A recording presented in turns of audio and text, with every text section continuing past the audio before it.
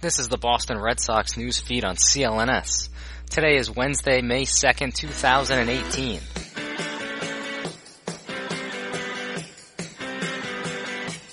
I'm Adam Blue reporting for CLNS, a leading online provider of audiovisual coverage of the Boston Red Sox.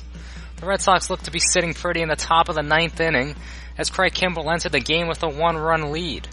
But Alex Gordon smacked a solo shot with one down to tie the game at 3-all, and after some extra inning drama, the Kansas City Royals held on for a 7-6 victory in 13 innings on Tuesday night at Fenway Park. Kansas City took a 4-3 lead in the top of the 12th after a double from Drew Butera and a sac fly from John Jay, but Eduardo Nunez tied the game at 4-4 with a solo homer off of closer Kelvin Herrera, who had not surrendered a run during the 2018 season until the bullet into the first row of the monster seats. Jorge Soler launched a 3-run bomb off of eventual losing pitcher Brian Johnson in the 13th, but the Sox kept battling back, scoring 2 runs in the bottom of the frame. With 1 on and 2 outs, Nunez nearly capped the comeback, as his drive to dead center was snatched at the wall by center fielder Abraham Almonte. Prior to the late offense, there was a pitching duel in the early stages of the game, as starters Chris Sale and Jacob Junis put zeros on the scoreboard through the first 3 innings.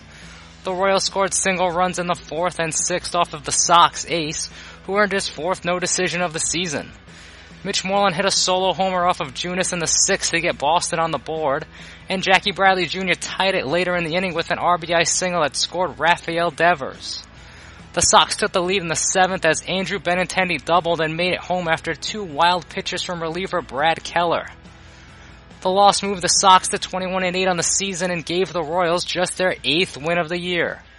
Boston's lead in the AL East shrunk to 2 games after their loss, and the Yankees' 4-0 shutout win over the Astros earlier in the night.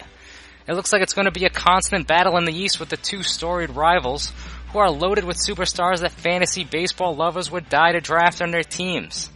That leads me to talk about my new favorite app, Draft. It's daily fantasy baseball, but not like the other guys. On Draft, you play live snake drafts with other people just like in your season-long league. Drafts last for 1 night, and when you're done drafting, that's it. No trades, no waiver wire, just set it and forget it.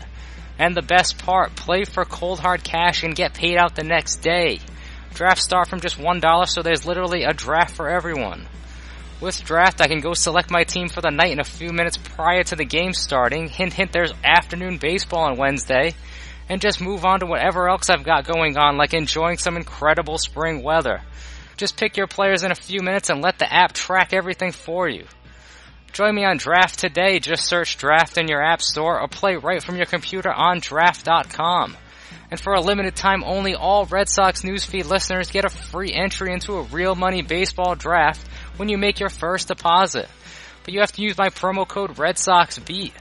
That's right, play a real money game for free just by using my promo code RedSoxBeat when you make your first deposit. Search Draft in your app store or go to draft.com and enter the promo code RedSoxBeat. That's all one word. The Sox and Royals will have a quick turnaround after playing for over 4 hours on Tuesday night, as their series concludes with a matinee contest on what is shaping up to be the best day of the year. Hopefully the warm weather will lead to more runs for the suddenly average Sox offense and will prevent Boston from committing errors in the field, as the Sox had 4 miscues in Tuesday's loss. Manager Alex Cora did not mince words after the game, as he was very upset with his team's lack of defense. Boston entered the contest tied with Houston for the fewest errors on the season. The Sox had 8 errors total in their first 29 games and had 4 in just 13 innings on Tuesday night. Drew Pomeranz will look to right the ship on Wednesday afternoon as he faces off with Danny Duffy at 1:05 p.m. Pomeranz is 0-1 with a lofty 7.27 ERA after 2 rocky starts to begin his season, while Duffy has also struggled, toting a 0-3 record with a 5.40 ERA this year. The Boston Southpaw has allowed 7 runs in just 8 2/3 innings during his 2 outings, and earned his only loss of the year in his last start against the Tampa Bay Rays on April 27th. Pomeranz has faced the Royals just 3 times in his career, allowing 3 runs in 13 2/3 innings with 10 strikeouts and just 3 free passes.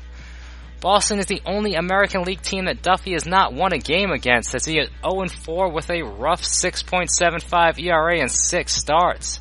He has allowed 23 earned runs and 5 long balls in just 30 2/3 innings, with more walks 17 than K's 16 in those 6 brutal outings against the Red Sox.